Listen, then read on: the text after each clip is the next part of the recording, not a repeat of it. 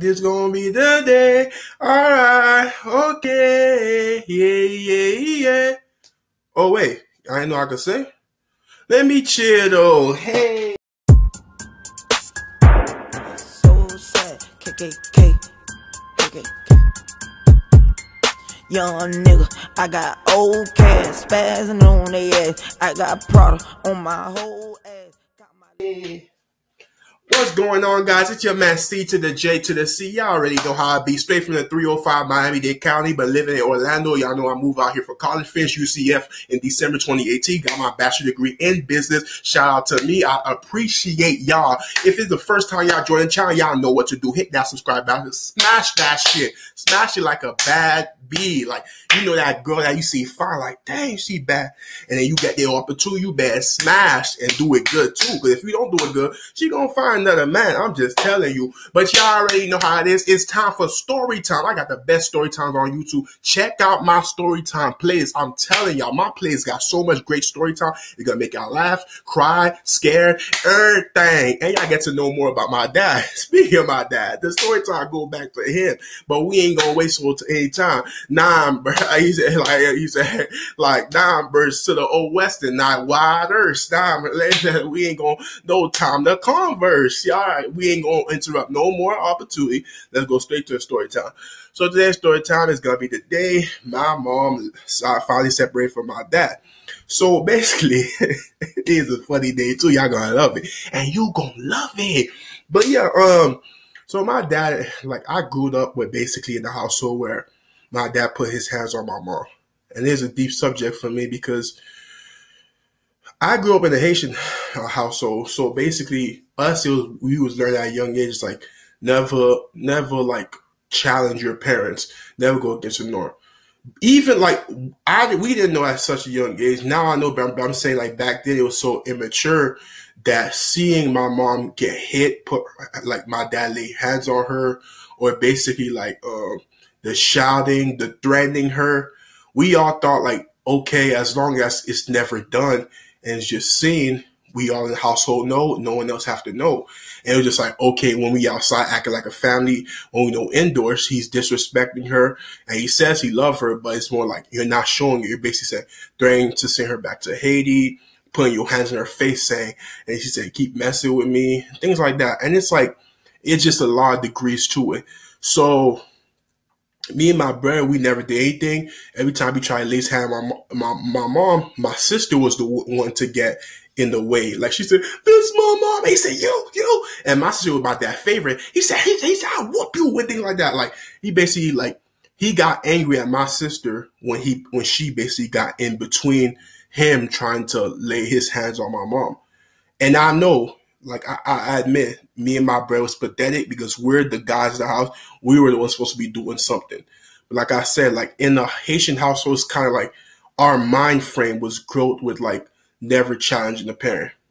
Trust me, guys, like, yeah, we were immature. We didn't know any better. Me and my brother would just be in our rooms while all of this was happening. So basically, like, that's the type of relationship they had.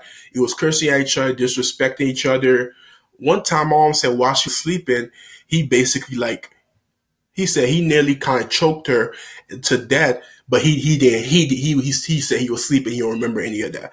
If she didn't wake up and realize what he was doing, who knows? Like, God forbid, man. Like, God is good all the time and stuff like that. So it's like, it was a lot of stuff that was sick and toxic. You know, I can't say toxic. Toxic. Yeah, there you go. Toxic.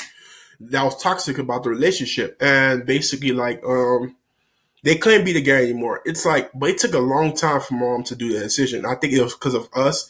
She wanted to show unity and, like, not separation. So simple. And as Christians, especially, like, you know, it's like she didn't want to show division so easily. So she dealt with it.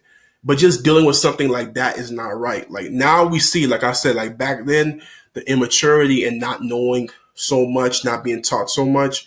In the household, is what you see is what you're taught. So you basically thought, okay, like, they're just going through, but, like, laying hands, like, come on, my sister, they have to be. So yeah. So then one day he went to Haiti because he used to always go back and forth to Haiti and things like that, from Miami to Haiti, from Miami to Haiti. So he went to Haiti. My mom bought a locksmith and they changed the whole lock. She talked to the landlord too to basically make it happen. At first he was against it, but then they eventually agreed to it. And the locksmith changed the locks. We all got new keys. My mom got new keys, things like that. Because she knew exactly when my dad's coming back to Haiti. She knew that. So basically, my dad calling us saying, "Oh, I'm in the airport. I'm heading home. I can't wait to see y'all." We couldn't tell him shit. So he's like on his way. They feeling like, "Oh, life's gotta be good again."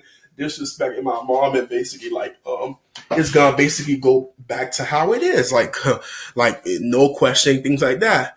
Then he come back from a like 2 in the morning and things like that. So, and by that time, like we were sleeping, but when he was knocking at the door, we woke up. He's like, "Hey, why that key don't work?" And he said, "Hey," and things like he's knocking. He's like, "Hey, he's open the door." And mom said, "Nobody wants you here. Leave, please leave before I call police." And he said, "Hey, open the door, open it." And he was at the door like this. He said, "You see you disrespecting me like that? If you don't open the door," it was like back and forth. And then basically it was more like, okay, so it's like, he said, open the door, and things like that. So it was going back and forth. He said, "I'm gonna call police." And then basically it was like, all right, like, so basically huh? That's my roommate. He told me something. But look, so basically, yeah, he was knocking at the door. Then after like an hour, he left. He left, and basically, like, we was all calm. We was all scared. We all said, "It's okay now. It's okay now." So then, when the cops finally came, the cops was actually saying he's been living in the household for over 30 days, and he's just these kids' father. So even if we did come and we found him here, you would have to let him in. My dad didn't know that. So basically, it was scot-free because if my dad did stick around and the cops got here, I think he fled before the cops got here, being scared and shit like that. Not if he knew his information, he would have been good, but he didn't. So that's his fault. So basically, like because of that, she was allowed to basically kick him out or basically not make him step inside the house. So as time went on, we found that he went to my uncle's house to live with my cousins and uncle, things like that. And basically, like my mom said, like he called my mom and said, "Oh, if you don't this and that," she said, "Police came, they coming for your ass," lying to him and things like that. And he said, "If you don't bring my stuff," he said, "my stuff over there, how dare you disrespect me?" He said, "What was this? I come back from Haiti to basically see my family and this and that, and you do this to me?" And my mom said, "I was tired of your shit. It's over." He said, "I'm going to ask for divorce." He said, "Divorce me?" And I said, "Yes, divorce you." Like, he acted like it couldn't happen. But she said, "Yeah, divorce you and separate you." He said, "I'm done with this shit." He said, "You'll get your stuff." So we was wondering when my mom done gave him his stuff. So then one day we coming from church on a Saturday. Yeah, Saturday. I'm 7-day Adventist, not no Sunday. So we don't eat shrimp, lobster, no pork. But yeah, we driving from church on Saturday. Then my mom like basically had like bags in the car, and then me and my sister like this.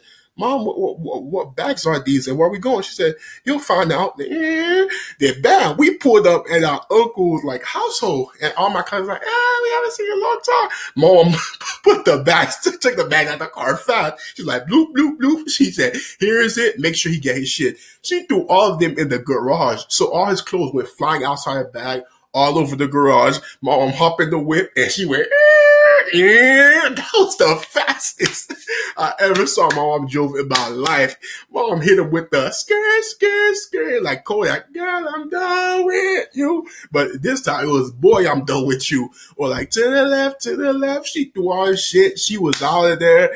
And then he called her like 2 days later and said, "You did it all in my garage." And she said she didn't do that. He said, "If you find the garage, I told them to give it to you. If they ain't give it to you, that's their problem." He said goodbye and hung up. But yeah, that was the crazy day. My mom from there, she was out of there. She sent a message, and that's when she became her own woman. So, ladies, if y'all put your mind to it, girl power, y'all got this. Just get that nigga out of there, bro. It's your man C to the J to the C.